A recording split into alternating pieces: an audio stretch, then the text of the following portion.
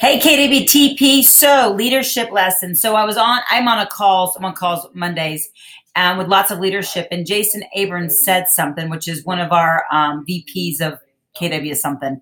And he said, the conversation is your canvas. The words you use are your paints. If you don't know what you're painting, you'll always end up with an abstract. So my question is, what are your conversations? What materials are you using? Where is your path?